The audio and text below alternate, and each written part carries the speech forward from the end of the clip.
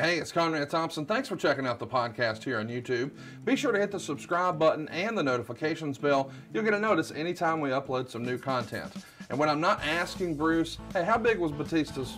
Well, you know. One of the things I like to do is help people save money. And if you're watching this video right now and you're in a 30-year loan, man, you're overpaying your single biggest bill and you may not even realize it. I want you to do a little experiment for me. Take your calculator out, multiply your monthly house payment by 360 payments. That's how many payments there are on a 30-year loan. That big scary number, that's your total of payments. You're looking at that number? You know you can do better. Keep more of your own money right now and go to savewithconrad.com. Or maybe you've got credit card debt. Man, it's not a matter of if I can save you money with that. Your average interest rate on a credit card is more than 20%. And by the way, all the interest you pay on those credit cards, it's not tax deductible. Whereas the mortgage interest, well, that is tax deductible. So if you owe this debt, it's up to you how to pay it back. Doesn't it make sense to get the cheapest rate possible and the greatest tax deduction possible? Find out how much money you can save right now for free at savewithconrad.com. You don't need perfect credit. Even scores in the 500s can be approved, and it's no cost out of pocket. But maybe best of all, we're licensed in more than 40 states. We can help more families than ever before. But how much can we save you? Find out right now for free with a quick quote from savewithconrad.com. All right, Bruce, we've bullshitted for a long time. We're on a tight schedule here. You told me I've only got an hour and 20 minutes left. Can we get started? Are you ready to do this? Ready to talk 95? Yeah, I fucking guess. I mean, it's all a blur, but let's do it. Oh, well, thanks for your enthusiasm. Yeah. Okay. Go. Hey, it's Conrad Thompson and you're listening to Something to Wrestle with Bruce Prichard. Bruce, what's going on, man? How are you? I am excited to be here today, man. Holy shit. Excited to talk about 1995 because right now we are going to be in your house, bitches. For the fifth time. 95 fucking psyched, man. I'm ready to do this. And with your photographic memory, this is going to be a tremendous show. Of course, we're talking about. I love photographing. Hang on, let's get ready for this shit. Paul Bosch gave me a really beautiful Nikon camera one time. Oh, I hear it right there. That must be the film developing. What's that? Said your hair looks nice. Seasons Beatings is something you name this show. I guess in this era, all the shows had to be named something as a way to tell them apart. This one went down December 17th, 1995. So as we're talking, yesterday was the 25-year anniversary of the show. It's at the. You want to know what I remember about this show, Conrad? That it was in Hersheypark, Pennsylvania. Yes, and you know what I did that day? You ate some chocolate. I went to the chocolate factory and the chocolate store that is connected to the Hersheypark. Because see, at this time in my life, if you will, so I was going to be getting married in April of the next year. All right. So the Hersheypark Coliseum right next to the Hersheypark Coliseum is like the Hershey Museum. Right. And then like any good entrepreneur, you exit out that goddamn Hershey Museum, you go right into the motherfucking Hershey store. Oh. They got all kinds of different chocolate. They got the Reese's Pieces. They got the Reese's Cups. They got the Hershey. They got the Hershey with almonds. They got the Hershey with the Krispies. They got all kinds of Hershey shit. And so I got some nice Hershey Christmas shit. Oh, I thought for sure you were going to say, and then I took it back and sold it to the boys because I'm an asshole. I did that too, but still. Well, I got gifts. I'm a giving motherfucker. I never asked. That's what I do. That's what I do. I give. You do. You give me fudge every month. I do. Have you had the tiger's tiger butter yet? I don't even know what a tiger butter is. And no. Oh goddamn! Who's fucking calling now? Oh, is that Commissioner Gordon or Vincent Kennedy? Oh shit! That's my phone. There we go. Fix that shit. Did you just hang up on him? Yeah. Oh well, Bruce is fired again, boys and girls. Dude, I may be the only fucking person left in the world that has a hardline in their house. I do too. How come I never fucking knew that? Well, because I stayed there all this time. You didn't have a Oh yeah, we did have a bat phone next to the bed. That's right. Well, never mind. It's used for the intercom system, and you got to have one if you have an elevator because you don't want to get stuck in that motherfucker and not be able to tell nobody. You know? Yeah. Well, see, I don't have that problem. We can just go. Oh yes, hey, you do. Yo, Amber. And then she'll be here like at the door in a second. You have the same number of stories in your house than I have in mine. You just no, that is not true. You have 2 in a basement. You got another one up Nope, there. I have two in the basement. No bullshit. Then you have the other wing. You have the other fucking wing. See, you're that stirring goes shit. up, and that counts as an extra story. Nope. And that wing is only 10,000 square feet, so I know it's small. You're telling stories. Hey, I told the main house. That's what 24,000 square feet. By the way, speaking of houses, I told the Bischoffs who just hung out for a few days here in Huntsville that you painted your house, that it used to be brown on brown on brown on brown. And they were like, really? And I said, yeah, you painted it blue and white. And they both looked at me like I had flaming turds hung on my mouth. Like, how's that even possible? And then Eric just sort of curled his lip and said, how does it look? I said, it looks fucking great. You should see the before and after. So you got to send them some pictures, since, you know, they're not welcome in Stanford anymore. Ah, that's horseshit. You know what? That's a lie. Oh, your house isn't blue? No, they're welcome in my house anytime they want. Well, yeah, I didn't say that. Eric was going to come to my house, and then he ended up at your house. Yeah.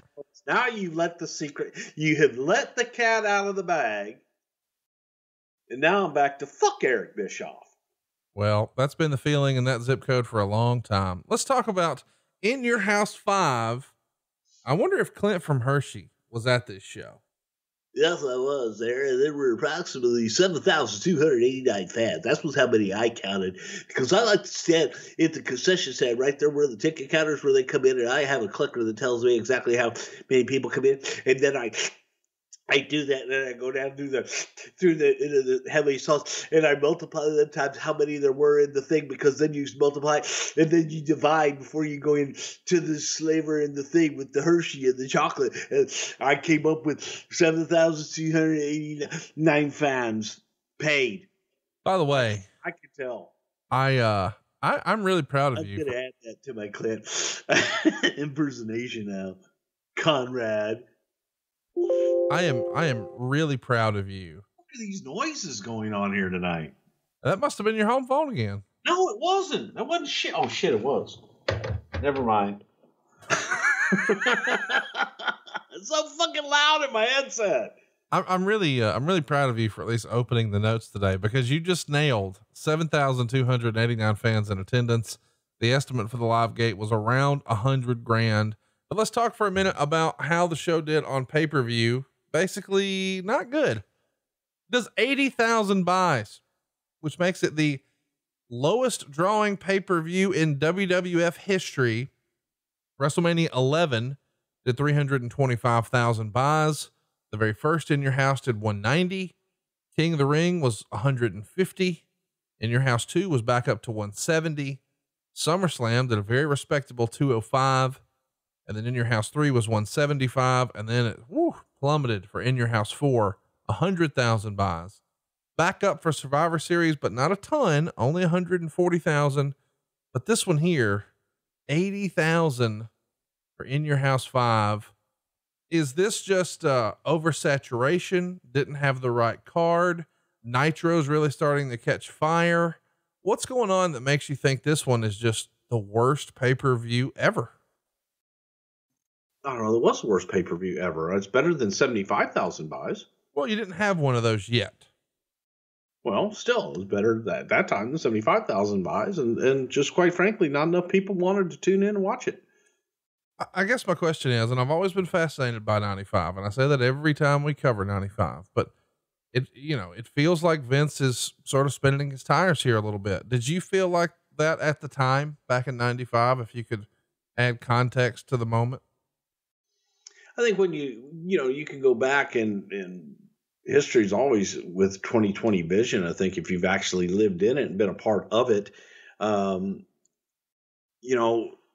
it was still, you're coming off of everything. You're coming off of the fucking steroid case. You're coming off of, this newfound competition. We were in uncharted waters, and it was, you're finding your way, you're getting through it, and things are changing, and you have to, first of all, you have to figure out what's changing so that you can change with it and move along more than anything. Let's talk a little bit about what's happening the next night. And boy, I feel bad going into this because I know we're going to hurt some feelings no matter what we say. Medusa's a friend of the show, But the night after this show, the former Alundra Blaze shows up on Nitro with the WWF women's title belt and throws it in the garbage can. And she called herself Medusa, saying she's always been Medusa, shows the belt and throws it in the trash can and says that's what she thinks of the WWF and their women's title. And she even says WWF by name. And she says now she's in WCW. She used to be Alundra Blaze, but she wanted to come where the big boys play. And now it's where the big girls play, and dumps the title in a trash can. And that's something that we talked about as being a fear for Bret Hart in 1997. Of course, we know that didn't happen, but it did happen here in 95. And, you know, Medusa is probably, believe it or not, best known for this moment. And she has taken credit and said this was the first real shot in the Monday Night Wars. I think most would say it was the Lex Luger debut at Nitro, but she sort of recently started to say this is the beginning of the women's revolution. And some people online have been critical of that. It was a major moment during the Monday Night Wars, when in this era, there wasn't any major moment for the women. So it is cool in that regard. But on your side of the fence, you know, being a WWF executive at the time, was this perceived as being a big deal? It was oh shit, man. It's definitely a blow. Fuck yeah. And you're watching, you're seeing one of your championship belts on your competitor's show and former champion dumping it in a trash can. Yeah, that was a blow. It sucked. And that hurt. And I think that when you go back and you look at monumental moments in the history of the Monday Night Wars, that's one. It's going to be one of the top 5. It's not number 1. I think that number 1 is probably more than any. I give it to Razor the first time Razor showed up, Lex showing up, and Hogan's turn.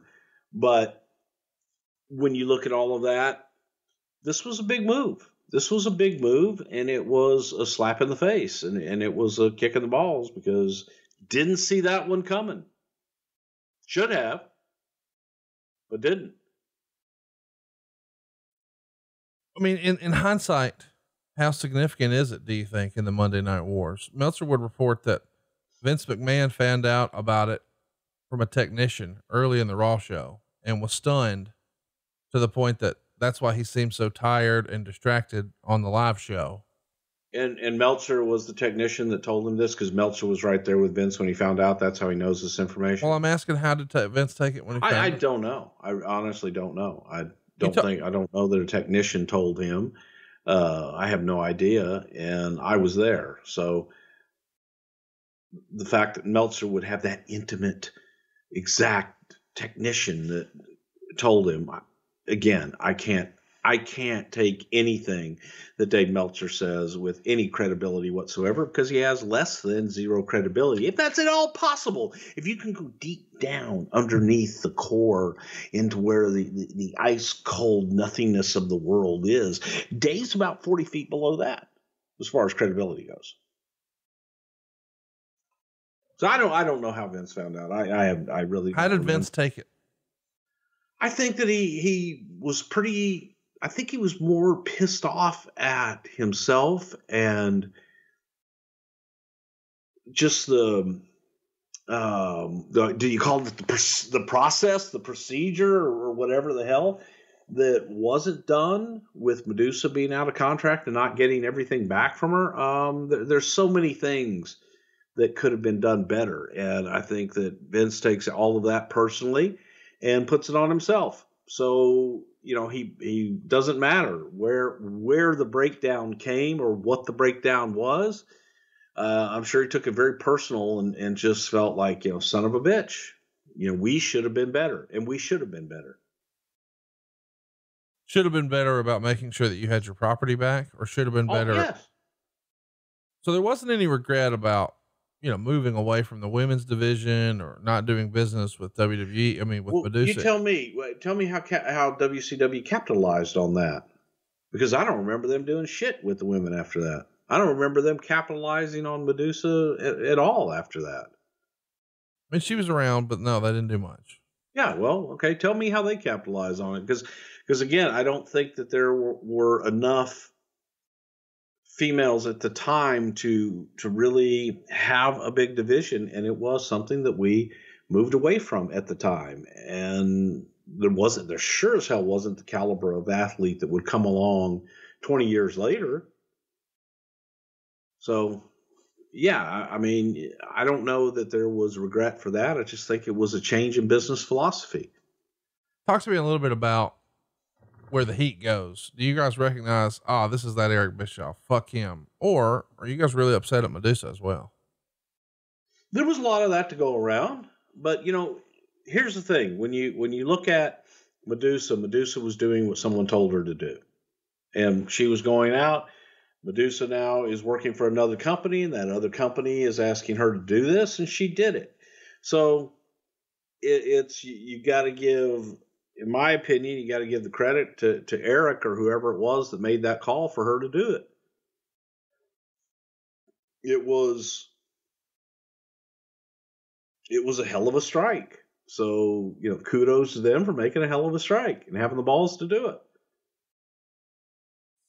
Let's recap exactly what Meltzer wrote. The bombshell came on the heels of a week filled with rumors and signings.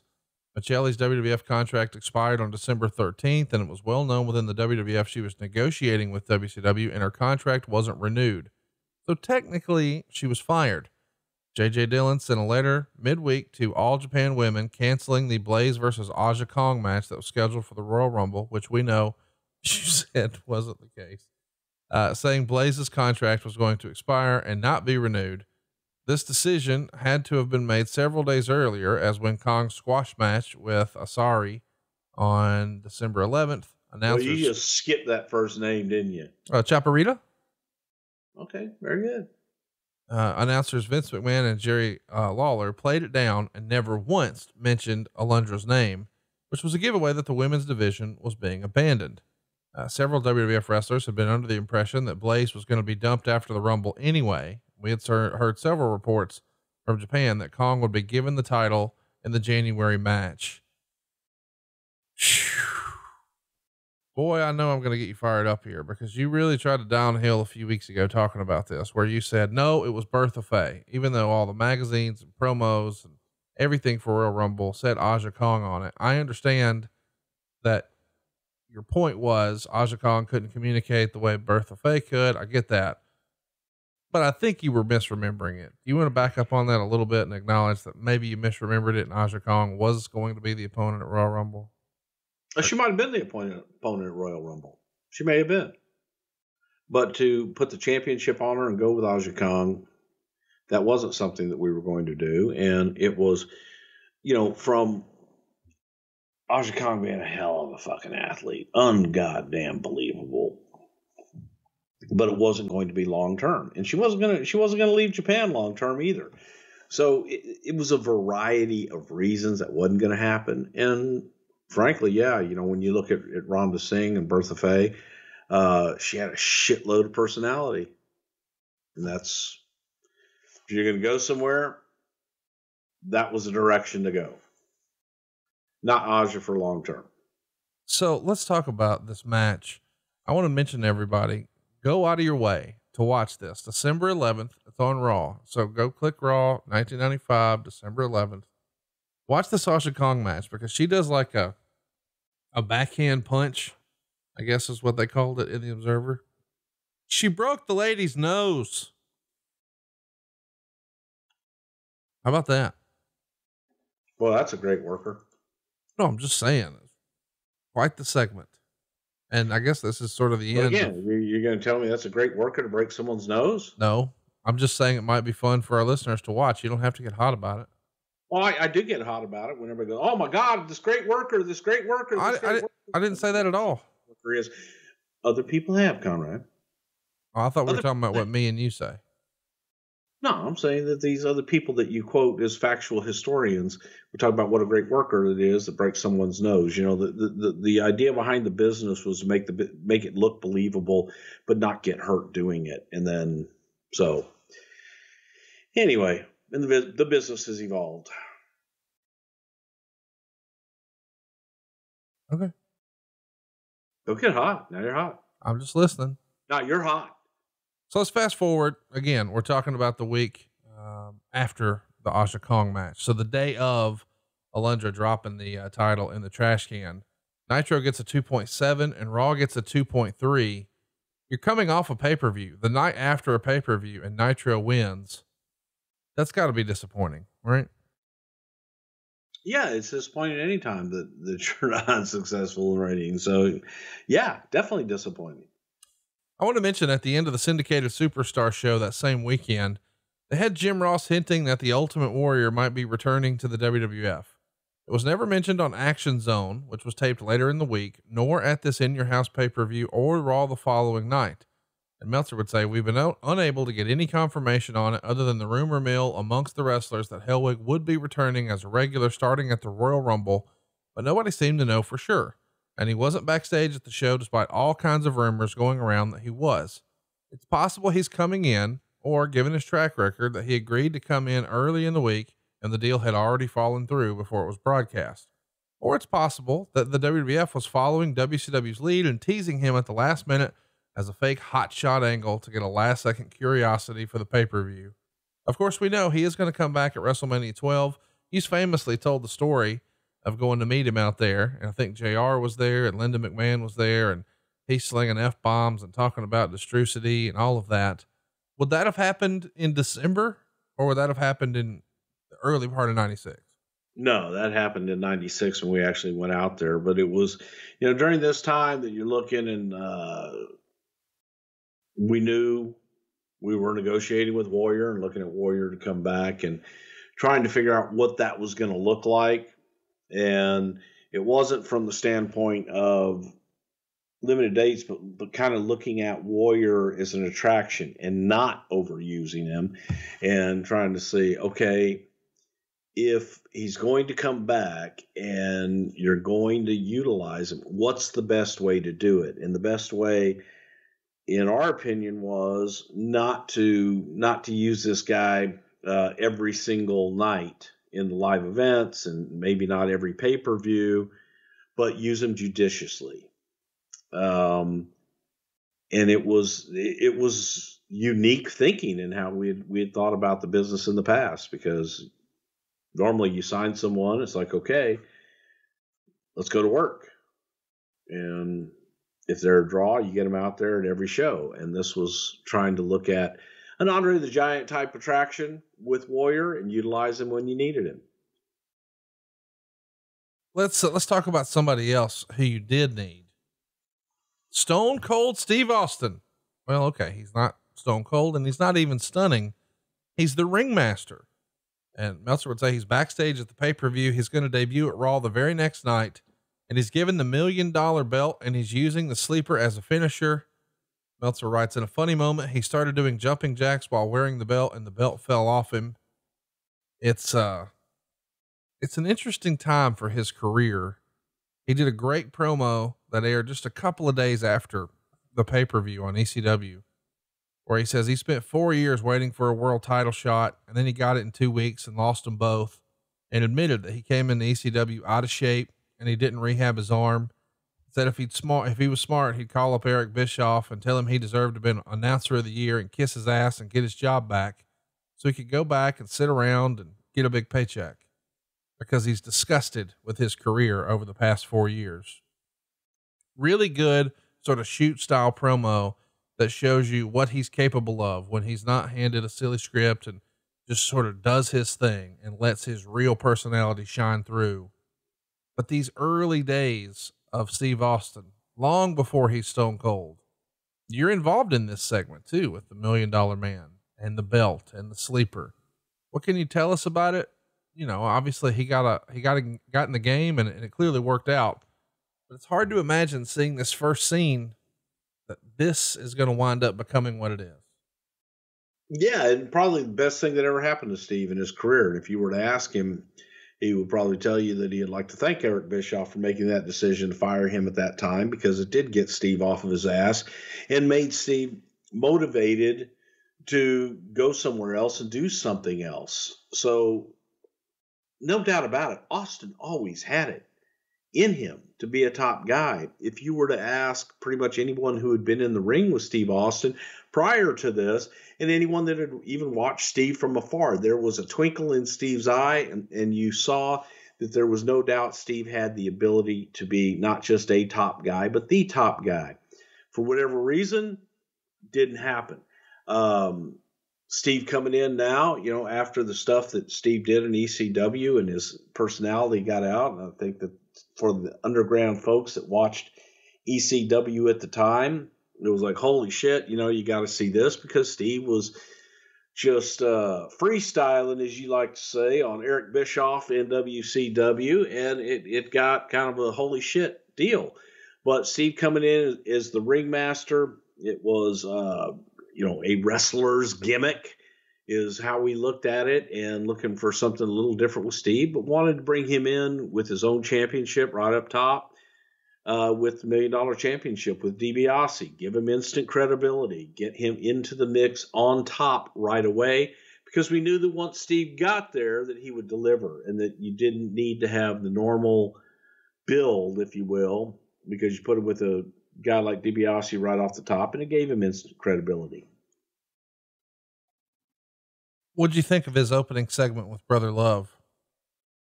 I thought it was excellent. I thought it was fantastic.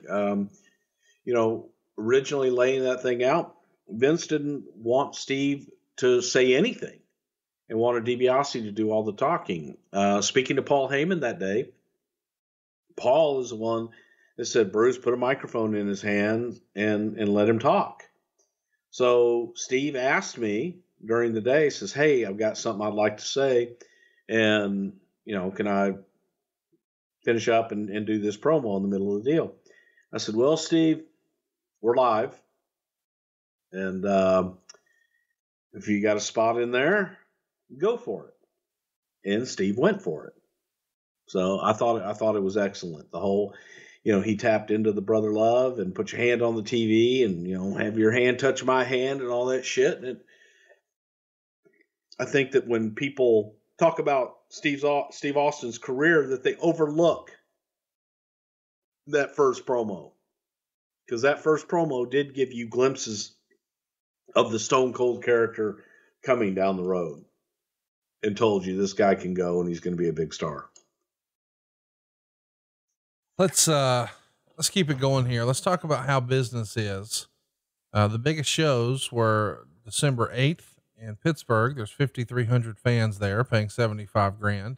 The next day they're in Chicago, only 3,200 paying, but it's $80,000. And Meltzer would say, while the numbers aren't impressive on the surface, considering how loaded the shows were, when you factor in how horrible the weather was supposed to be in both cities, it's really not that bad. The other shows on the 5th in Ontario were 2,200 fans paying $38,000 Canadian, which is about the price of a Happy Meal here in America. And then on December 6th in Niagara Falls, it was 3,000 fans paying $45,000. But in Clarion, PA on the 7th, there's only 1,500 fans there. Pretty measly gate, just $20,000. All of these shows had Undertaker and Bret Hart on top, with the Undertaker getting cheered very heavily in all cities. They did change the finish up, doing lots of double countouts, some of them that went as long as 27 minutes. I guess it's worth noting, even in this era, you guys have the reputation for having the better main events when compared to WCW. Will that be fair to say? Hold on. God damn it. And we're back talking 1995 WWF, which I know that Bruce is so excited about. Hey, look, we got good main events on top. We got Undertaker. We got Bret Hart. That's a much better main event than you're getting from any WCW house show in this era, but house show business is still struggling. Do you think this is one of those, the business is cyclical type situations? I do. And I think it was. And I also would put the live events up against anybody else's live events, especially at the time. I think they were damn good. And that's one thing that our audience did always have to say about us, was the fact that you go to a live event and we delivered. So they were good. And sometimes, business takes a dip, and I think it is cyclical. Meltzer would write, an Army soldier was charged on December 6th with the beating of Shawn Michaels on the October 13th incident outside of that Syracuse nightclub. Douglas Griffin, who's 23, was charged with second-degree assault in the beating and will face a court appearance on the 14th of December. Griffith, stationed at Fort Drum U.S. Army Base in Watertown, New York, is being accused of beating Michaels senseless. Griffin is alleged to be one of 4 or 5 servicemen who attacked Michaels in a wild brawl that involved approximately 9 servicemen and 3 pro wrestlers, Shawn Michaels, Davey Boy Smith, and the 1-2-3 Kid. According to the police report, Michaels was passed out in the front seat of the car in the parking lot of a nightclub when he was pulled out of the car and had the door slammed on his head, and his head slammed into the car several times before Smith was able to get out of the back seat of the car and give him a measure of protection. And finally, the bouncers from the club chased the assailants away.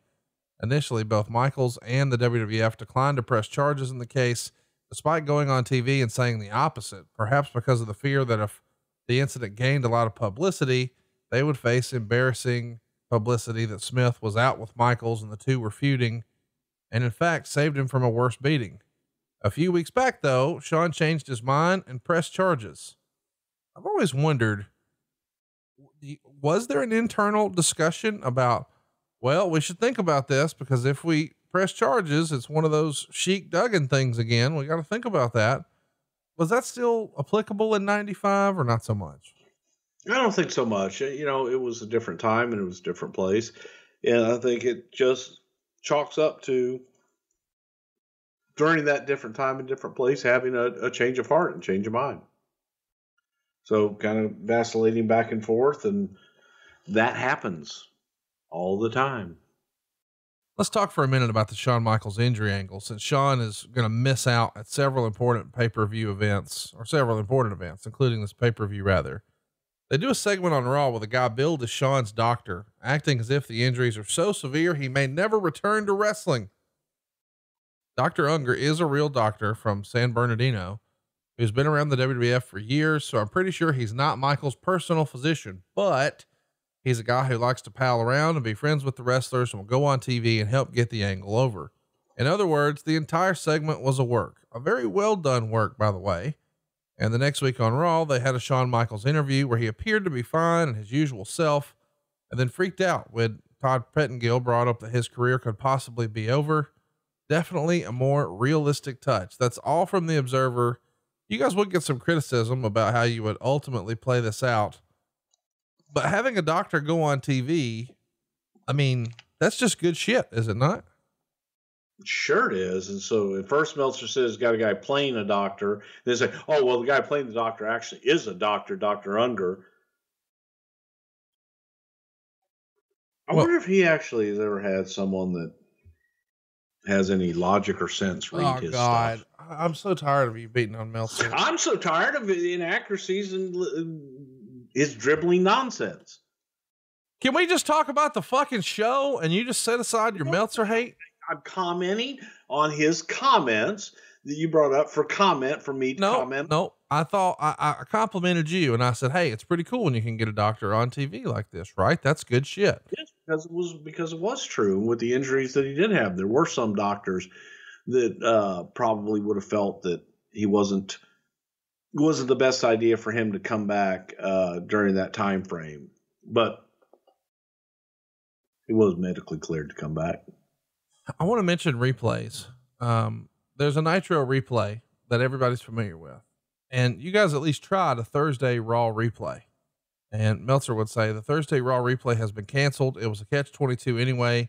The WWF never plugged the show for fear it might hurt the Monday numbers, for a slight bit for people who would watch Nitro and then watch the replay 3 nights later. With no plugs, the ratings weren't competitive with what USA wants in prime time. So now it's gone. Did they come to you guys and say, hey, we really want to try this? And you sort of felt like you had to acquiesce, even though you really didn't want to. Well, you know, it was, again, when you have a partner and you're working with the network, you try to, you want them to be a part of it just as much as you possibly can. And if they're supporting something, so yeah, it's an experiment and it's an opportunity to possibly garner more audience and possibly a different audience. So why not try it? It's just, yeah, it's something that both sides talked about and looked into. And from network's point of view, hey, if we can get another run in a show, then great. Let's talk about the end of Survivor Series. We just talked about this show not that long ago, but it makes the newsletter here that you guys were fielding complaints from people because Bret and Diesel had used chairs at Survivor Series, which is silly. I can't believe anybody would give a shit. But then that Diesel mouthed the word motherfucker at Survivor Series.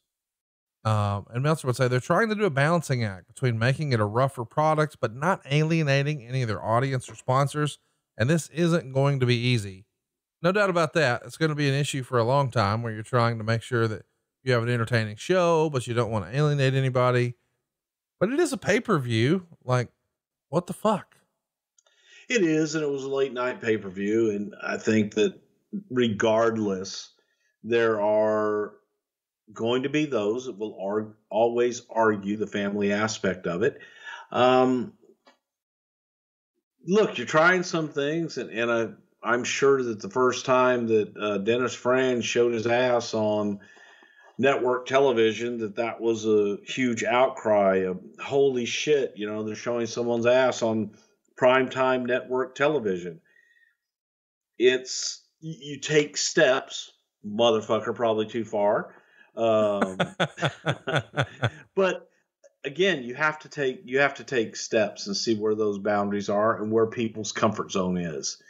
Now you can see, hell, you used to not be able to even say hell. There was a time in my lifetime where people couldn't be in the same bed. A male and a female couldn't be in the same bed, even if they were married on TV, without one foot touching the ground. Mm. When you go back and look at standards and practices and things. So, you grow, you try to do things differently. Might have pushed the envelope a little bit too much, but we had pushed the envelope the other way so much too, trying to be a little bit more sanitary, that when you go back to it, people automatically jump on it and go, oh, look at what they're doing. So you walk that line and you try to balance as best you possibly can. Let's talk about something else that's making the news here that I can't believe we've never really talked about. McMahon was at the wedding of Richard Glover, an ESPN executive who was a former Titan VP, and talked about Bruce Prichard being the key force in booking, that Brother Love would be getting a huge push, and they're going to introduce a hot looking girl as Sister Love. And there was some speculation that it might be ECW's Beulah McGillicuddy. Said that this is the rumor because it's hinted at that this person has posed for Penthouse. And of course, in real life, the person who played Beulah McGillicuddy was indeed in Penthouse. Let's talk about Sister Love. What do you remember about this? I was an idea that was floated around at one point. And, I thought wasn't crazy about it from the standpoint of trying to be a talent and do both.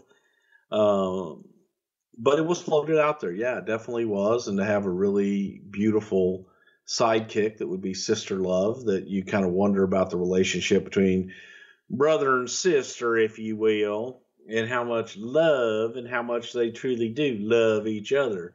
It was thrown out there, and then it was quickly thrown out of there. Well, why don't you think it was a hit? Why did we not go forward with it?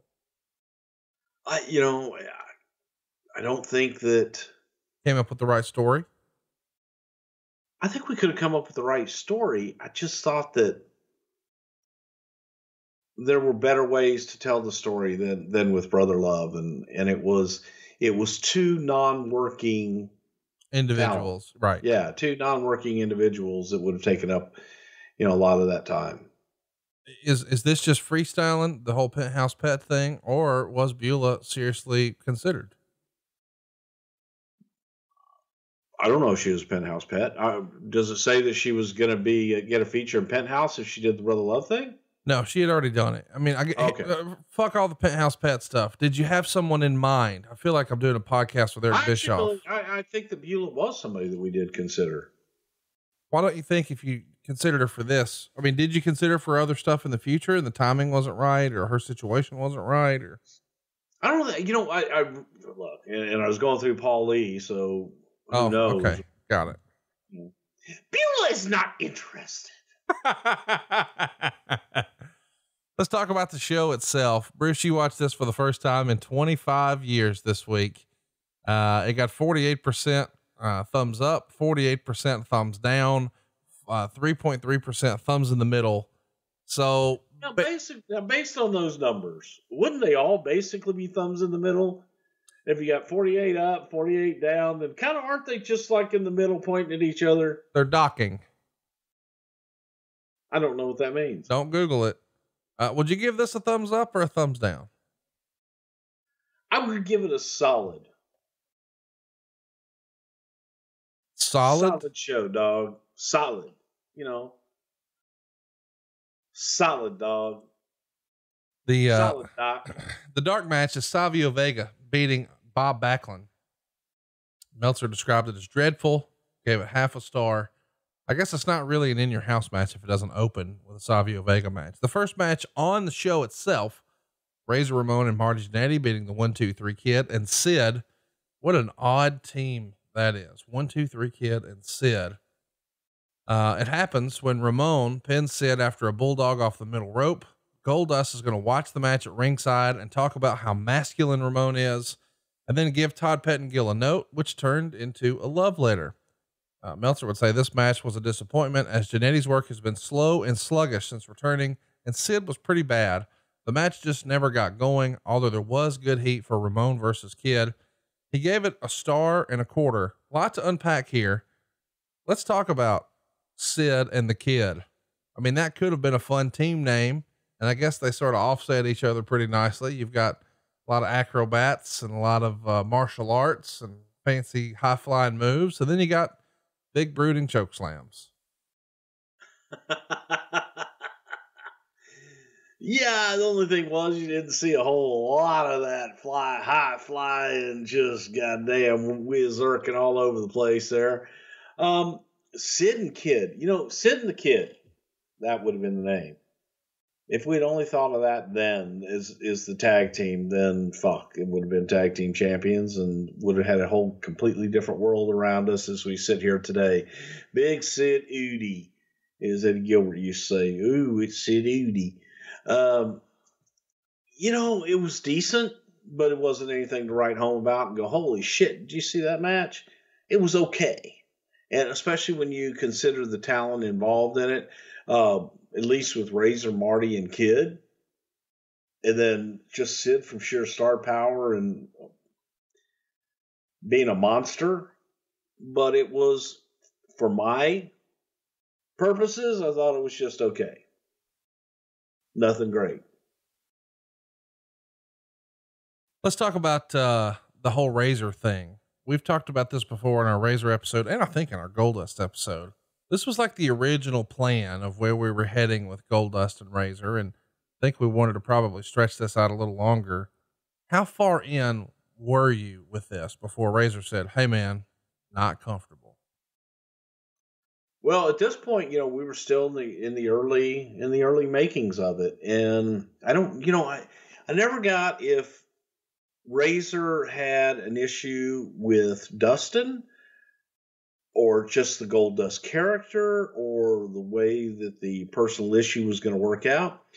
But Razor just didn't, I don't think Razor was ever really into it, but he was in the beginning, okay, man, I'm willing to try and we'll see where this goes and shit.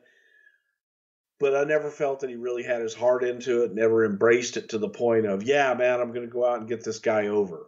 And we're going to have a hell of a hot personal issue and do some crazy shit.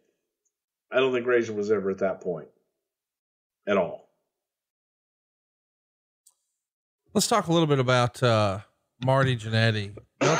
Meltzer points out you forgot to turn your mic off and just coughed right into it. I tried, and when I coughed, I looked over and it wasn't blinking. I did try. I mashed the button, and it's a button. It's a button on top there that I was hitting, and then I was coughing. I wasn't even there.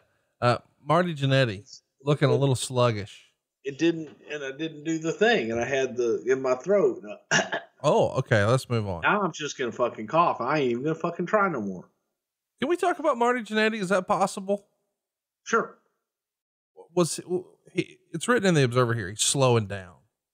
Is he just partying too much? Is he got some injuries going on? You know, we've talked about the hokey pokey that is Marty Jannetty a lot here on the show. And I don't know, chat me up on where you were with him in 95. You know, I think that at this point, I think Marty saw Shawn's career going in one direction and his career going in the other direction. So I don't think it was a matter of Marty slowing down more than it was an attitude of Marty that, fuck, you know, Shawn's going to do his thing. And Marty almost accepting or relegating himself to the role of, I'm the other guy. I'm Marty Jannetty, which has become kind of like a Munson in Kingpin, you know, oh, he was the Marty Jannetty of the team. And that always dumbfounded me because Marty was a fucking excellent worker and, you know, an incredible part of the Rockers team. Yes, Shawn went on. I guess it's because Shawn went on to a lot of fame and fortune and Marty didn't, but I always thought Marty was incredibly talented and a great fucking talent. Here, I think it was more his attitude than anything that was kind of showing in his ring work. Let's talk about the next moment in the show here, because this is quite a moment. Meltzer would say at this point, to show a communication breakdown somewhere, ring announcer Manny Garcia announced that coming from Knoxville, Tennessee, Nature Boy Buddy Rydell. So one would assume that Landell was getting a new name and about to debut, but then Jerry Lawler cuts him off and goes to the ring for a surprise, which would surely be Landell, but instead it was Jeff Jarrett. Lawler gave Jarrett a plaque commemorating a gold CD, and Jarrett announced he'd be in the Rumble. Meltzer would say Jarrett got no pop at all. When the segment was over, there were light cheers and light boos, but no real reaction. Many have now forgotten just how great the video and the Michaels match was until the very end of his first WWF tenure. Jarrett was actually the least over wrestler in the company of all the guys who got a push. He did a good job, but the segment didn't get much of a reaction. In hindsight, he killed all his momentum when he went home after that second In Your House. Did he not? In my opinion, yes. I think that Jeff was never hotter than at the peak with Shawn Michaels and the whole lip syncing controversy and what have you. And we will never know what would have happened on the other side. But I do think that was the one pivotal moment where I think that Jeff would have gotten over to being that nasty shit heel and have people actually care about him. Never got to see it. What do you think happened with this communication gaffe and the announcer here? Manny fucked up. I very vividly remember this because Manny fucked up and it was like, God damn it. So you got Jerry that was going to interrupt it anyway and let Jerry bust his ass for fucking it up. But now that I think about it, I like that old Buddy Rydell. You know Buddy Rydell? Could like change business on Nature Boy Buddy Rydell. Well, he's here. Ahmed Johnson is going to beat Buddy Landell in 42 seconds. Don't know what took him so long. With the Tiger Driver, which is now called the Pearl River Plunge. Dean Douglas came out and said he was scratched from the show by the doctor with a bad back, but he's bringing in Landell as his replacement.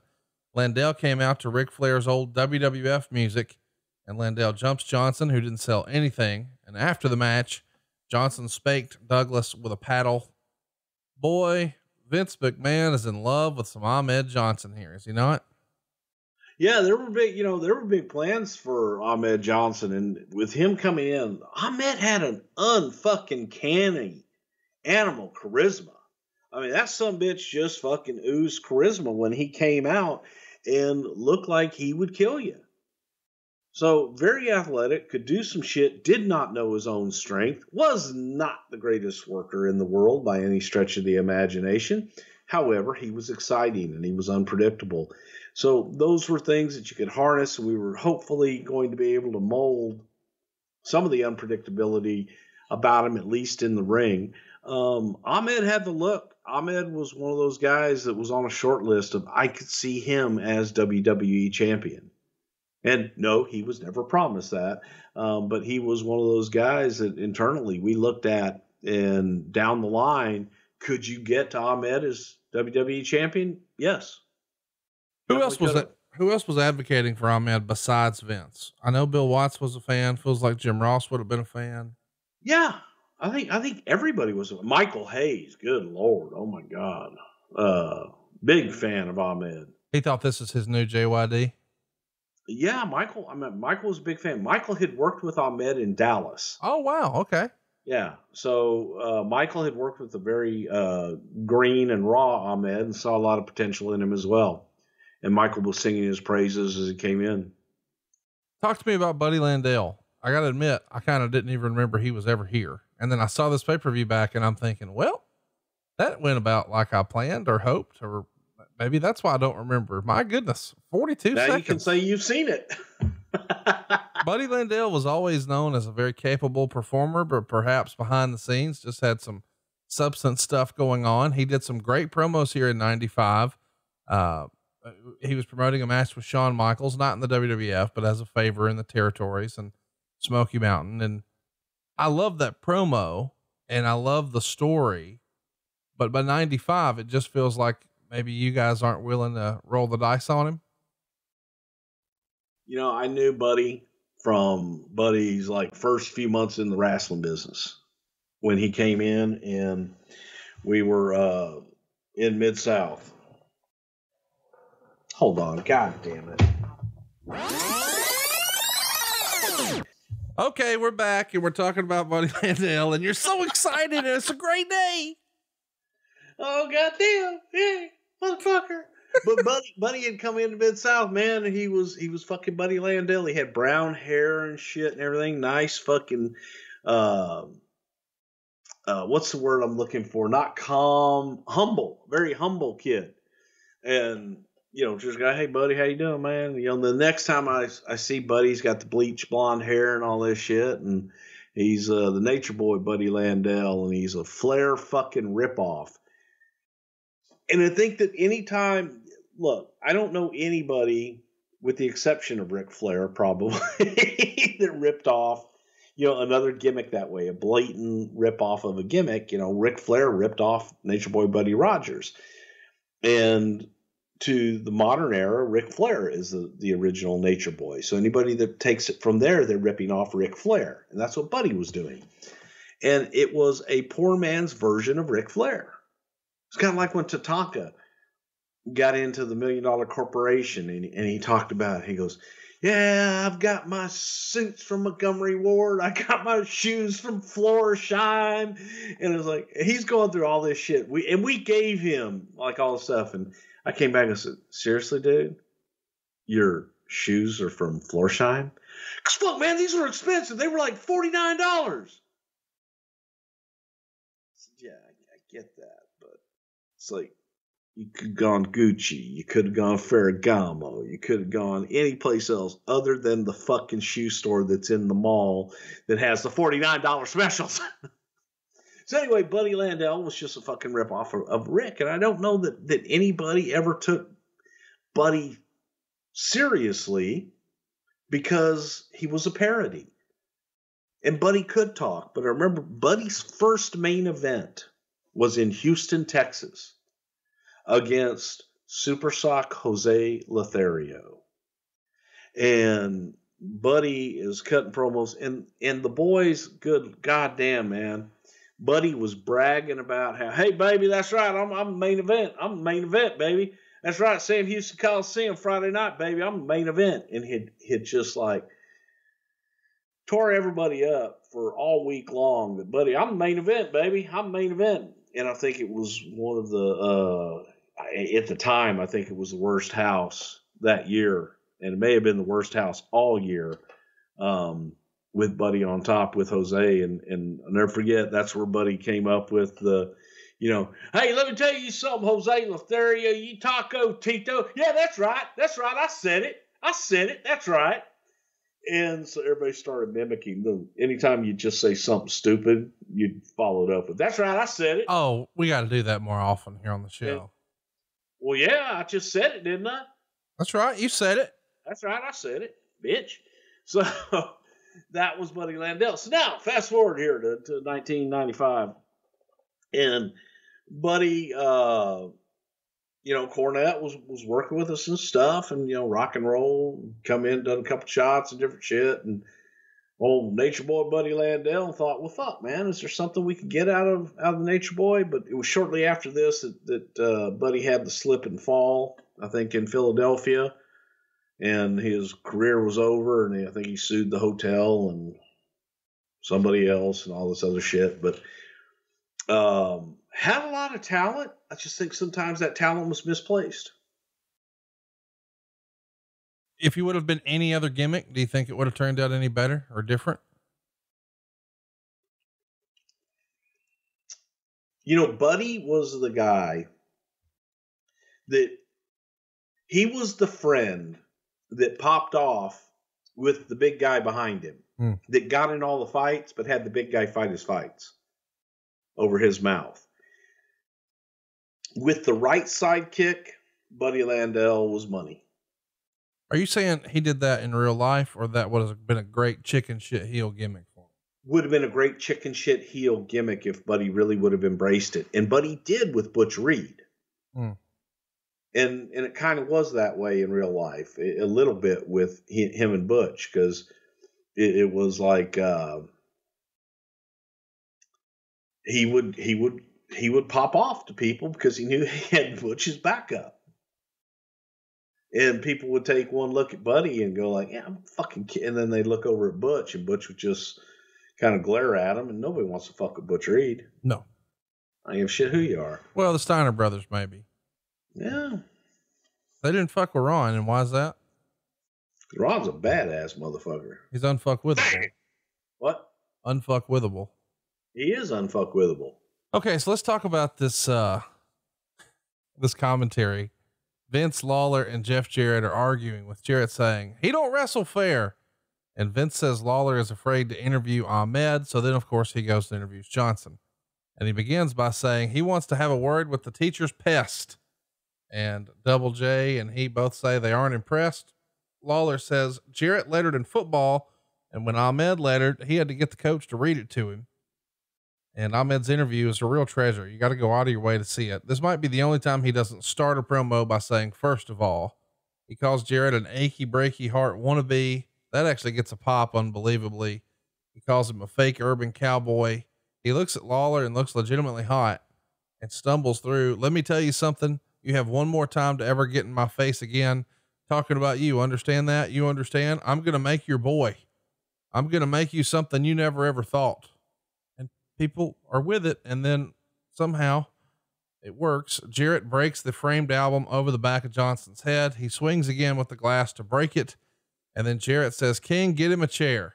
Lawler holds up a chair as Ahmed is rammed into it face first. Jarrett swings once again on the back, pretty standard, but he hits Ahmed in the face with the seat of the chair, and Vince screams, "Oh no." It's pretty confusing here. And a couple of these are some pretty stiff looking chair shots. What do you remember about this mess of a segment? Well, it was a mess, but like you said, at the same time, people were into Ahmed. Yeah, they were. They were into Ahmed. They believed in him because they believed his shit looked real, because a lot of it was real. And, say what you will about Jeff. Jeff would bring a chair. Jeff would bring it when it was time, and could hang in there with just about anybody. So I actually enjoyed it. Thought it was good. It was one of those kind of, vicious, nice, solid, holy fuck moments, and a little different than what they had seen. And Ahmed was a big, believable son of a bitch. The next match begins with us zooming out on the prolapsed asshole of a pig. It's the Hog Pen, which is in the middle of the audience. A lot of fans are seated next to a bunch of nasty hogs. Make your own jokes here. A lot to unpack here on this.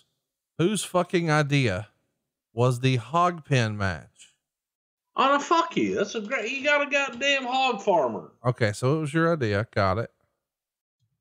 you had a hog farmer, and you had a guy from Greenwich, Connecticut, which they ain't never had no.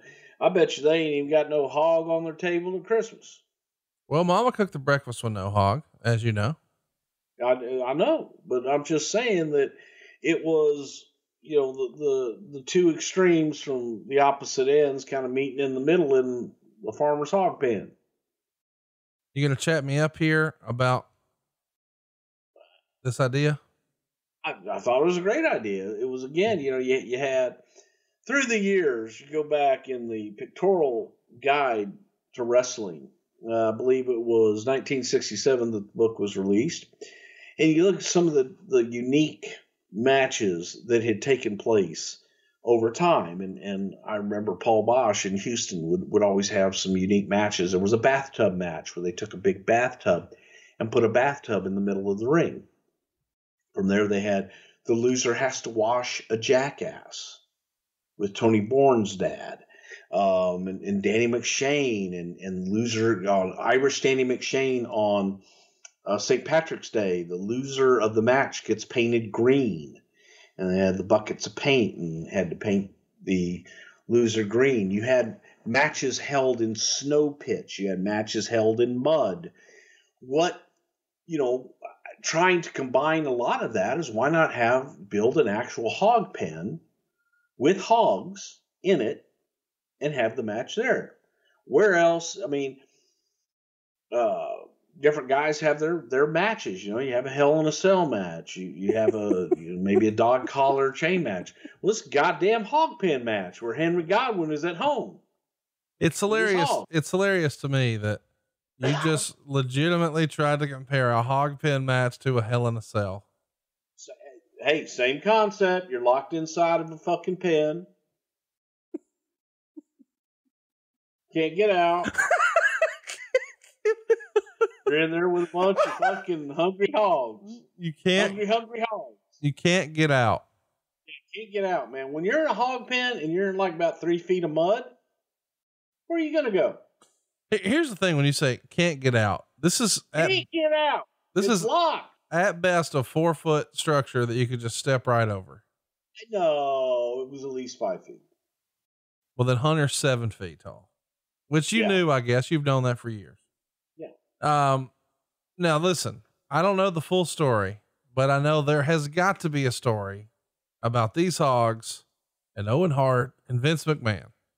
No, Owen wasn't involved, but you go back and Jesus Christ, that gash on the back of Hunter's back was absolutely ugly. And you saw that scar for years, probably still very prevalent.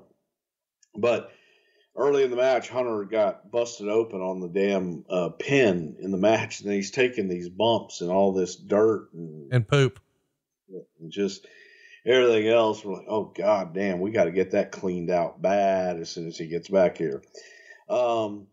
But at the end of the night, you got your pigs out there, and they was working pigs. Wait, whoa. Huh? What is a working pig? They're working pigs. They'd work with you and shit. They did spots and everything. They'd work down there at the fucking flea market. What's your favorite hog spot? The one with the tail. A little curly Q and shit, and then they go wee wee. Who was the best worker of the hogs here? Piggly. So the Wiggly family. What? Bruce, can you tell us the story about Vince McMahon and the goddamn hogs? End of the night. And we're in Hershey, and they had the side entrance and all that stuff, which kind of went out to like a driveway area and all that shit there. So we had the truck backed up there where the hog farmer was going to take all of his hogs at the end of the thing, right? So you have to build a track for the pigs, and you have to basically put fences along the line so that when you go in and it's like, come on, Biggie, shoot it! Come on. And you go and you get the pigs, and when one starts running, the other ones kind of run behind them. And they run out, and you have a narrow little path for them to go in. Sorry. All right, and we're back. And goddamn, we're having so much fun talking about 95. It's such a great day to be alive. And you were telling us about how the hog pen has been constructed. There's like a little narrow piece to get them all through, right? Yeah, but see, you got to get it back into the truck. The truck pulls up. Now you've got to build like a ramp or a tunnel for the pigs to go. And when you get in, you shoot, and you get them going. When one pig goes, the rest of them kind of follow. So we had a tunnel built, and it kind of went, through the seats and shit, and it went through the vomitorium there, and it went right past Vince's office, down the hallway, and right into the pig truck. So the pigs just go, man. You got to make it. The tunnel is only wide enough for one pig, and they pretty much stay and they run. You got a guy coming along behind them, and you got them along the way, kind of shooing them along and shit. So as we're sitting there, we go, Steve Taylor and I are looking, and there's Vince's office. And Vince finished up the show, and there was like another little room where he is in the back of and all this shit. So we just kind of took one like wall of the tunnel and put it at a 90-degree angle, and then we took like the rest of the walls on the other side, turned them at a 90-degree angle, so that the only place that these pigs had to go was right into Vince's office. So while Vince is in like the bathroom area and all this shit, getting changed and what have you for the night, and we're getting ready to leave, and here come all the pigs fresh out of their pig shit and mud and all their crap, and we just kind of directed them right into Vince's office and then shut the door. And? Well, he wasn't real happy. He being the hogs, the male hogs? Huh? He being the male hog? Yeah, he wasn't real fucking happy. And I know that Pat's name was thrown out there, and I don't even think Pat was fucking there. He might have been. That might have been one of Pat's last shows in this era, but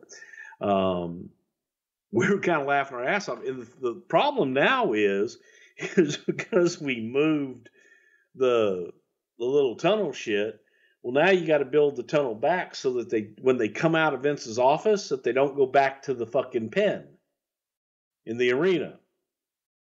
So we had everybody kind of pissed off at us. From Vince was pissed off because he had a bunch of stinky, shitty, muddy hogs in his office, to the guy that was in charge of the pigs, because now he's got to rebuild the thing and fucking turn it all back so they don't go back to the goddamn pig pen in the ring.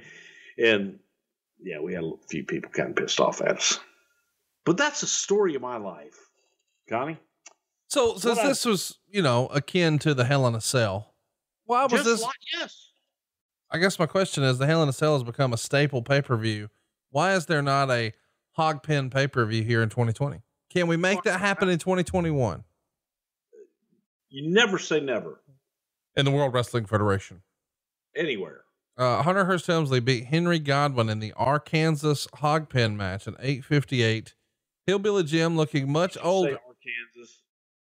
Yeah, my daughter's name is Kansas, so I always pronounce it that way as a tribute to her.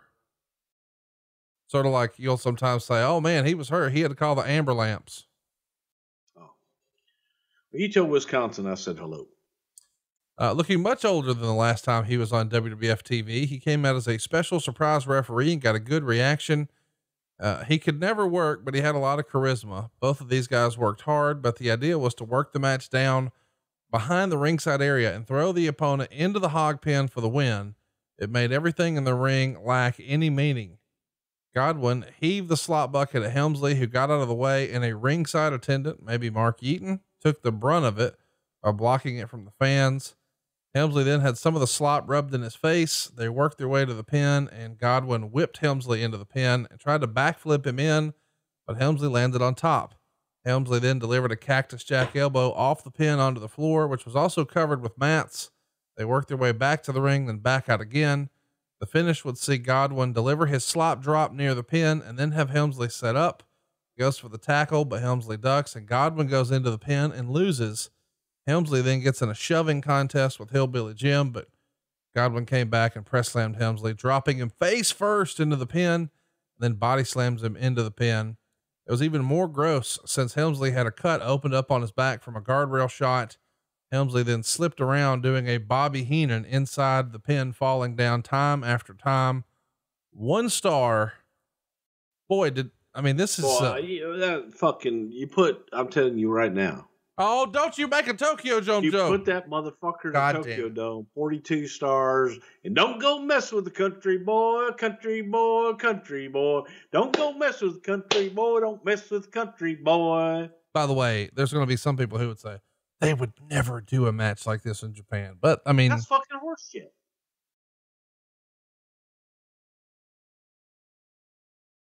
Horse shit. No, it's hog shit, Bruce. Yeah, well, they trust me, they do it in Japan. Listen, this feels like punishment for Hunter, but this is pre-curtain call. What the fuck? Why is being in a feature match, a specialty feature match? Well, hang on now. Well, punish me every day of the week. Then the next thing you're going to tell me is that you're going to have dog food rubbed on Roman Reigns. Now, would you have ever done that? Oh, wait, hang on. During the match, Jerry Lawler keeps telling I'll tell you something. Back in the day, JYD and Gino Hernandez in a dog food match fucking sold out everywhere. Fucking to see Gino get that dog food shoved in his fucking mouth. Yeah, back in the day, we had 3 channels too. Actually, well, maybe in hillbilly country, we had 5 in Texas. Well, 2 of them were Spanish. See? During the match, Lawler keeps telling these Foxworthy redneck jokes, but he's changing it from, you might be from Bitters, Arkansas. After several of these, Vince shouts, I'm not from Bitters, Arkansas. What is this stuff? Do you think Vince had any clue what a Jeff Foxworthy, you might be a redneck joke was? There's no way he knew that, right? No, he knew it. Really? Just Lawler was a terrible joke teller. Oh my God. Listen to you. Just saying. So Hillbilly Jim here, I guess if you're going to have a hog pen match, he's got to go with it, right? It's like peas and carrots. Damn right. Don't go messing with country boy, country boy, country boy. Don't go mess with country boy. Don't mess with country boy. Spend my days working hard on the go with the hands on the clock. Keep spinning too slow. Hey, you know, I can't wait to be alone with my baby tonight. Ha! Wax it. It's like a medley. What's wrong with you? You realize you're going to get another call in a minute. We're going to have to stop, and you're wasting valuable time singing songs nobody wants to hear. Okay, let's get to the main event. Well, hang on. Out of curiosity, there is no Bitters, Arkansas. There's a Biggers. There's a Bald Knob. There's a Wiener, but no Bitters. You ever been to Wiener, Arkansas? I've been through Wiener, Arkansas. Well, that's how you get your big push. Owen Hart beat Diesel by DQ in 434 when Diesel shoves the ref after using the jackknife. After the match, he used another jackknife. Meltzer would say Hart did a great job of carrying this, 1.5 stars. I like this continuing to build Diesel with the attitude. You know, he's not happy with the way everything ended at Survivor Series. And now, you know, it's our follow-up pay-per-view in December. We're showing him with a hard edge. I think the next month he's actually going to start flipping people off. Kind of a big deal here. Did you like this progression of the Diesel character? I did. It was more, it was more to the true character. So it was coming to life, and it was something that Kevin was comfortable in. And I think that resonated. People could believe in it. Next up, Meltzer writes, Ted DiBiase did an interview saying he could buy anyone. At about that same time, Savio Vega, who would work the dark match, was throwing WWF merchandise to the crowd along with Santa Claus. DiBiase told Savio he could even buy him. The two started arguing when Santa jumped Vega and attacked him. You could see this coming a mile away, but for some reason, I always enjoy these Santa Claus angles. I guess because one of the best angles I ever saw was a Santa Claus angle in '83 at the Reunion Arena in Dallas during the Von Erichs Freebirds feud, where Doc Hendricks in his former life dressed up as Santa Claus and then turned on the Von Erichs. Bill Mercer questioned whether or not that was the real Santa Claus. DiBiase left with Santa, and then Vega ran from the ring and attacked him, pulling off his hat, wig, and beard, revealing him to be John Rickner. And the next night, they gave him his new ring name, Santa Claus. Yes, ladies and gentlemen, this is the debut of Santa Claus. We all know him as Balls Mahoney, and he appears on the Brother Love show the next night. Apparently Santa had an evil twin and his name was Xanta, only instead of North Pole, he is from the South Pole. And he pins Brian Walsh the next night at TV. And of course the gimmick was killed that same week. And on a U-shoot with Sean Oliver, friend of the show, Balls said that Vince wanted him to stay on the roster and pay him until another opportunity came up. But apparently a leak to the dirt sheet said he stayed until he got drunk in the locker room. Mahoney thought that this leak came from Vince Russo and called into the company to ask for Vince. When Vince got on the phone, he cussed him out saying he's going to kill him, et cetera, et cetera. And then Vince said, "You realize this is Vince McMahon?" And Balls said no and hung up. And I guess that's how in wrestling circles, he got the nickname Balls. He cussed out the wrong Vince. A lot to unpack here on this very short-lived Santa Claus. What the fuck was this?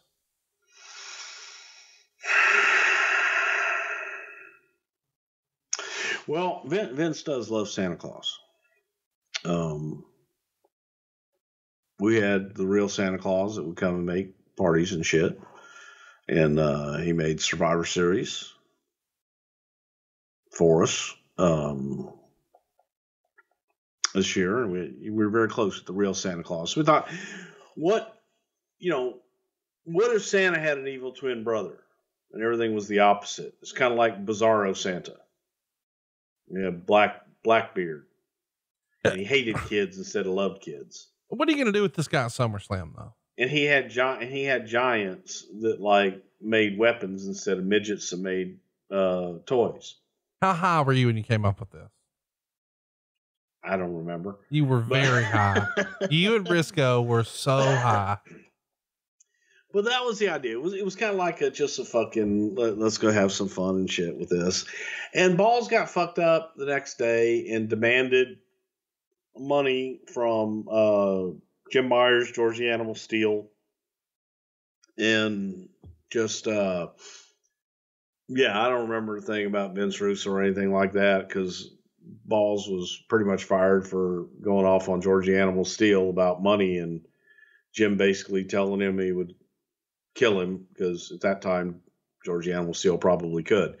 So it was not a good few days for old Santa Claus. He was gone back to the South Pole about as quickly as he got there. And it was a failed experiment. It was fucking rotten. I mean, it sucked. It was so fucking bad that, as you're watching it, you're going, oh, fuck, man. This is not good. Yeah, it's pretty rotten. But then you wonder if it's so rotten that it's good. But it wasn't that rotten that it was good. But I do have to differ with your little guy that tells lies and stuff. The greatest Santa Claus angle is an angle that I have seen portions of, but I've never seen the whole thing. But the reason it was so good is because it was told to me by the man that came up with it, the American Dream, Dusty Rhodes. And it was talking about being in Florida on Christmas Day. And in a cage, they got a cage match. Well, they got Santa Clauses all over the building. They got about 5, 6, 7, 8 Santa Clauses handing out candy and Christmas presents to all their children all over the arena. They're all over the place. And I think it was Dusty and Kevin Sullivan, maybe.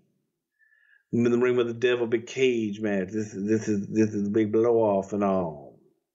And I beat him within his life, and then all of a sudden, Santa Claus hits the ring, locks the cage door, and everybody's happy because they see Santa Claus in the ring with American Dream Dusty Rhodes. They know that he's there because he's only there for good. He's Santa Claus.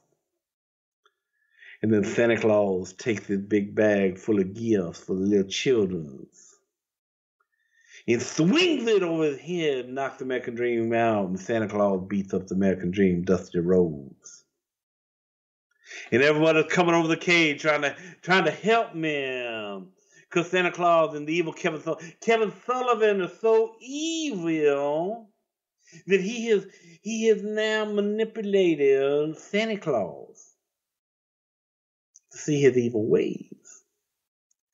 The only thing, Pumpkinhead, that we didn't think of was we had 5 or 6 of the Santa Clauses in the crowd, to draw attention, so they couldn't pick out the one.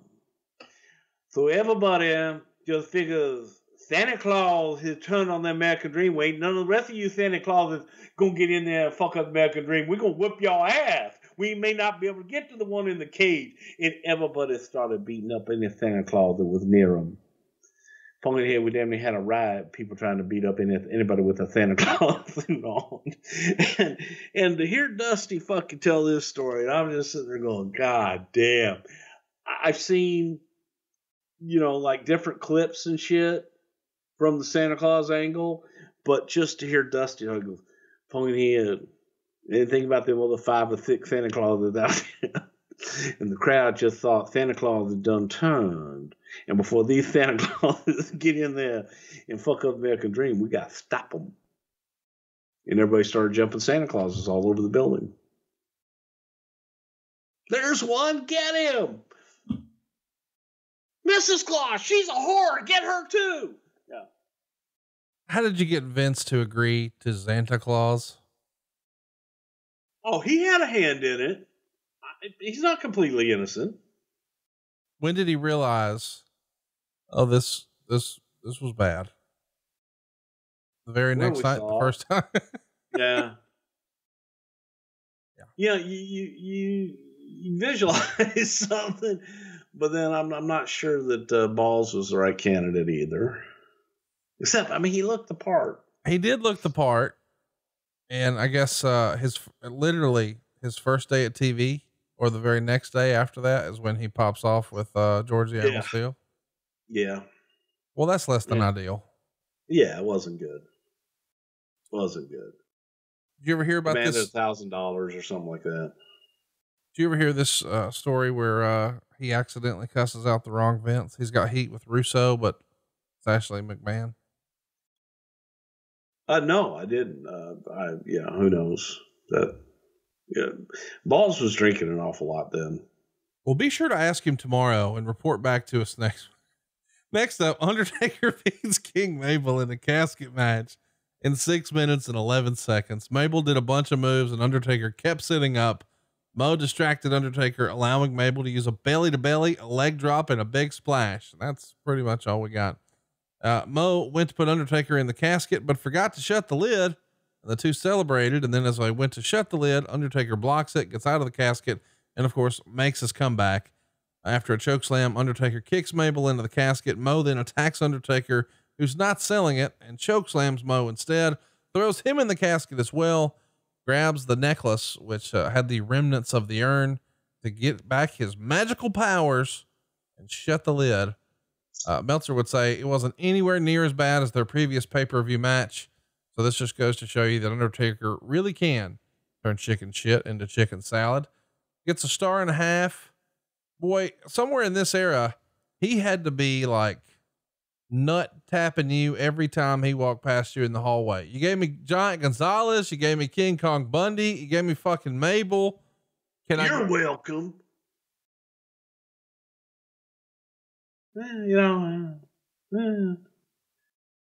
It's run. King Mabel has sort of run its course, right? He's going to work the King Mabel had definitely run its course, but you know what? God damn it wasn't that bad. Okay, you got to see some of the athleticism of Mabel, and it wasn't that fucking bad, and it was meant to be exactly what it was. And this was a opportunity for Undertaker to get his revenge and put Mabel and Mo and all them in a casket and be gone. He hits the 96 Royal Rumble and then he's done. He's all finished up. I guess he, hurt a lot of people along the way, Diesel, Taker, etc. And as you said, the gimmick had just sort of run its course. Let's talk to the main event though. Bret Hart is going to retain beating Davey Boy Smith in 21 minutes and 9 seconds. Meltzer really loved it. He gave it 4.5 stars. This is the best match on the card, and it's not close. Bret Hart retains the title here with a lucha cradle. Diana Smith is coming to ringside with Davey Boy. Diana was pushed hard on TV as rooting 100% for Davey Boy in this match, rather than being torn between the two as she had been at that 92 Classic SummerSlam match. It started slow, but builds into a very great match. Meltzer would say among the new spots was Hart trying for a superplex, Smith blocking it and picking Hart up as a reversal and crotching him on the top rope. Hart hit his head on the steps and had his back rammed into the post and ends up juicing heavily. And I got to tell you, this really caught me off guard. When I watched this one back, I forgot all about this bloodbath. Smith used a pile driver and a headbutt off the top rope for near falls. And after a bow and arrow, Hart reverses it, goes for a sharpshooter, but of course Davey gets out. And now they're trading near falls until Bret hits a plancha. He tries for a second dive, but Smith catches him and power slams him on the floor, which is a big time move in 95 or in 2020. Smith undoes the mats around the ring and goes to suplex Hart. But of course, Bret reverses it and crotches Smith on the guardrail. He uses a backbreaker and a superplex for near falls. And then Smith tries a rolling reverse, but Hart reverses it for another near fall. And then finally gets the win. After the match, Smith leaves hugging his wife and walking out together, which looks as if he's going to turn babyface, according to Meltzer. In the commentary and the closing minutes, they definitely gave you the impression both were baby faces, according to Dave.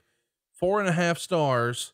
It really did save the show. It's been a sort of an show. There are some interesting things if you look back at it.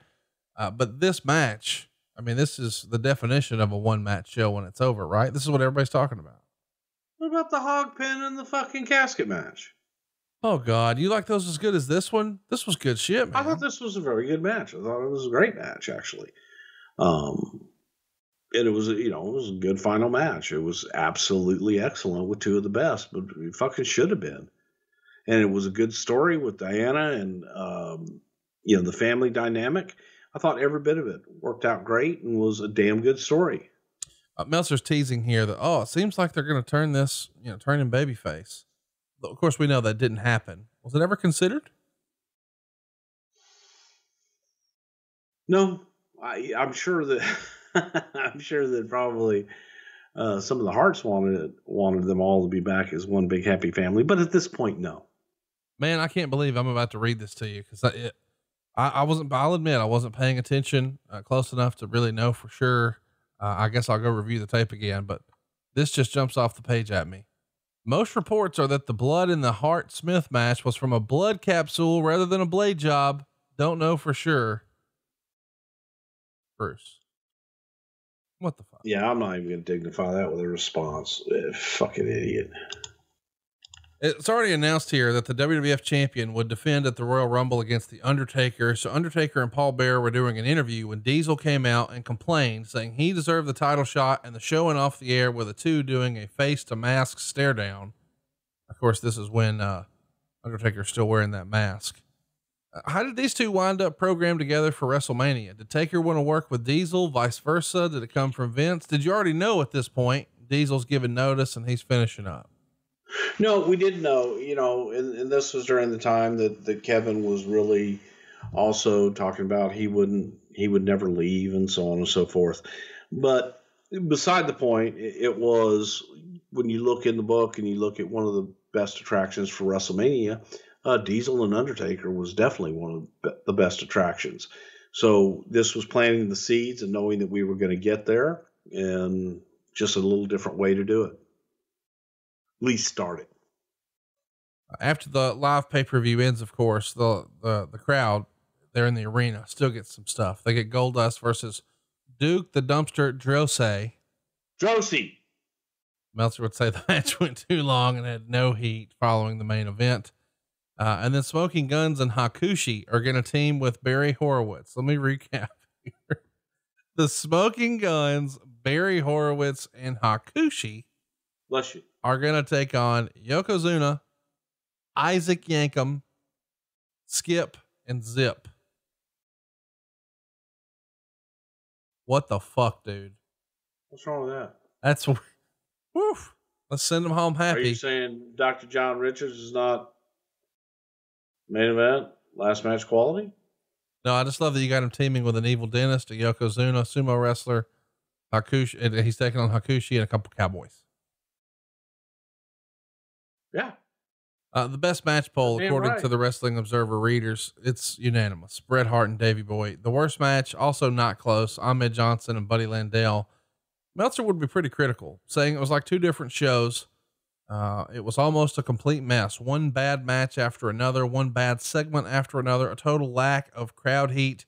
It seemed like one was watching a dying company, like the AWA at the end, desperately throwing bad angle and bad character that you knew wasn't going to get over, just hoping that something would stick.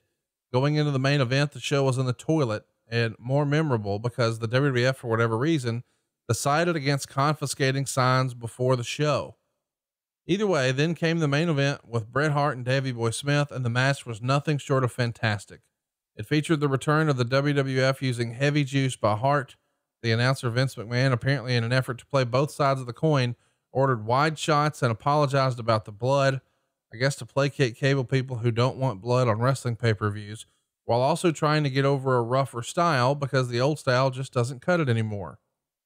Hart's blood caused an ECW arena-like reaction of "he's hardcore." The finish of the show, complete with a post-show face-off with Undertaker and Diesel, was so good, I almost felt guilty giving the show with a main event that strong a thumbs down. That probably explains the mixed reaction in the show poll, although many who voted thumbs up were very strong in that feeling, almost all citing blood as the reason. And there are a lot of ECW signs in the crowd, like "We're Hardcore," ECW, "Gangsters Rule," "Mikey Rules," "Hello ECW fans," "Read the Lariat." There's lots of ECW references. So I guess, as silly as you're going to say, "Oh, we didn't even consider that." Blood, the main event, boy, the crowd's into it, and the fans at home loved it. I thought it really added a lot to the match. I think this is an underrated pay-per-view just because of the main event. Having said all that, how do you respond to Meltzer's report, and what did you think of the show? Again, I thought the show was solid. I think that everything considered, when you package the entire show and look at it, and I did enjoy the Hog Pen match, and I thought that the Undertaker and Mabel was a good match as well. Last match was great. So, you have a kind of a roller coaster, and if you start off and you wear your audience out, again, I think that you can't have every single match be the same. So it was different. There was variety, and I thought it was a solid show. Not good, not bad. Let's do some questions here. We've got lots of them, from our listeners here. If you want to ask a question for next week, and we should remind you next week, and I'm so fucking pumped about this, it's our Christmas episode, and man, we always have fun with this, but this time in particular, the show actually drops on Christmas Day, which is kind of cool. And we figured,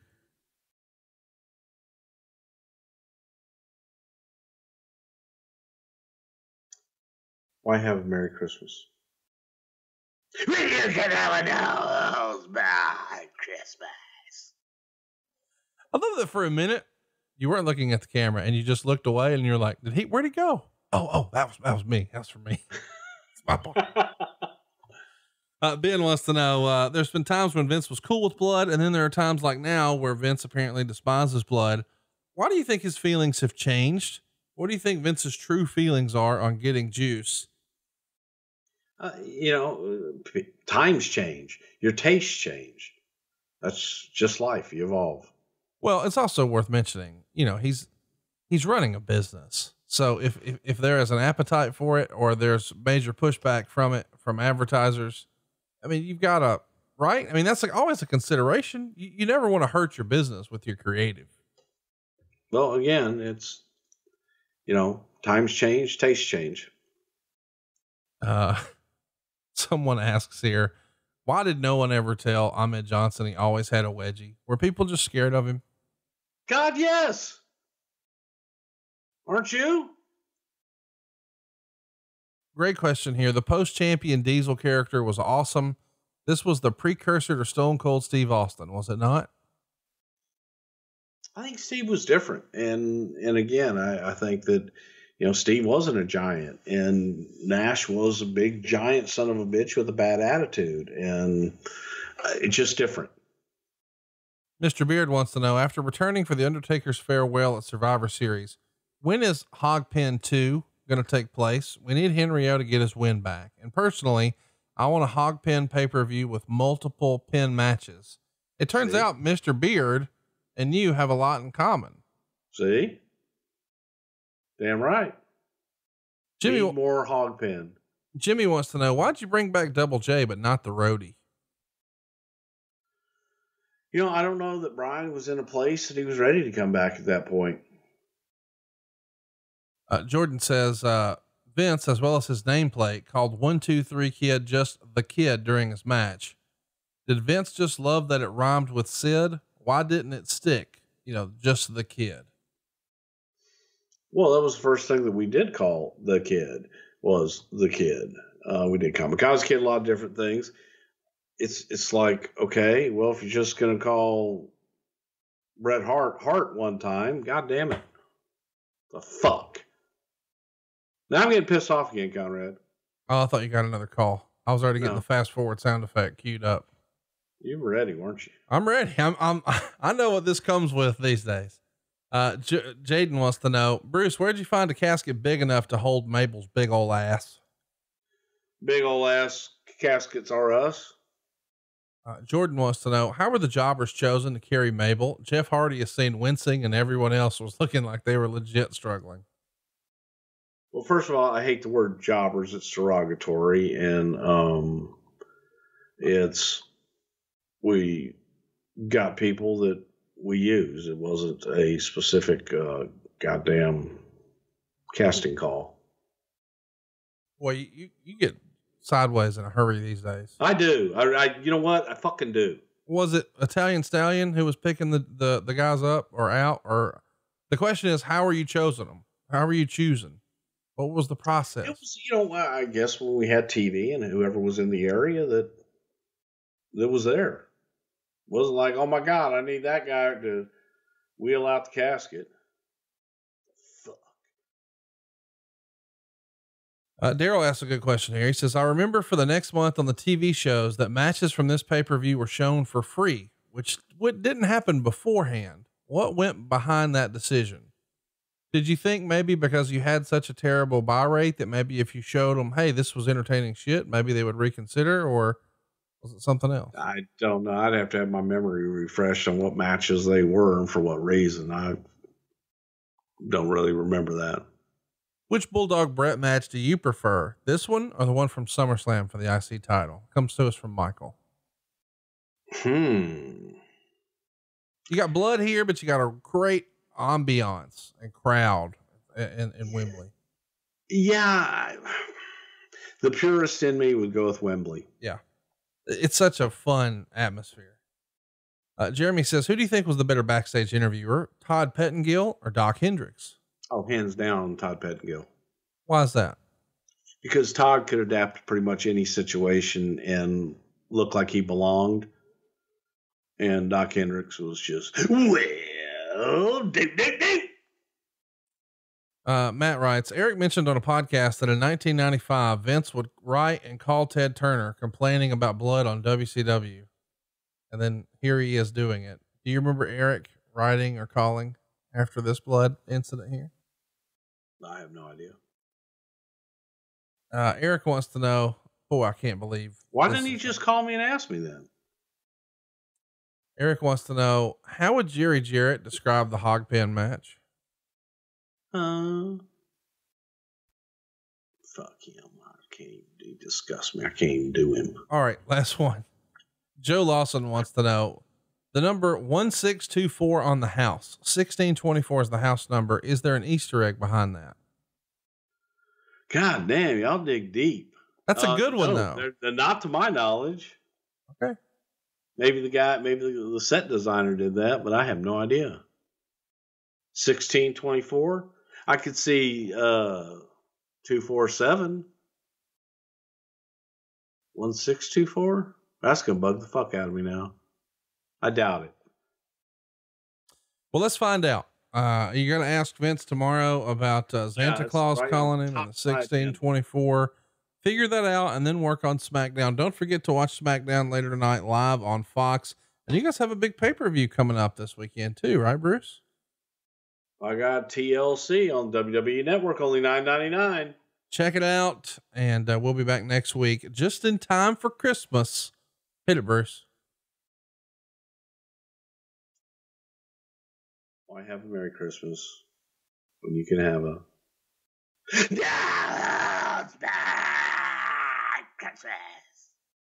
next week on Something to Wrestle with Bruce Prichard. Rock on. Hey, we made it to the end without another phone call. Can you believe it? Oh, wait, shit. I gotta go. Hey, it's Conrad Thompson. Thanks for checking out the podcast here on YouTube. Be sure to hit the subscribe button and the notifications bell so you get a notice anytime we upload some new content. And go save yourself some money right now. If you're in a 30-year loan or you have credit card debt, it's not a matter of if I can save you money. It's a matter of how much. Find out right now for free at SaveWithConrad.com.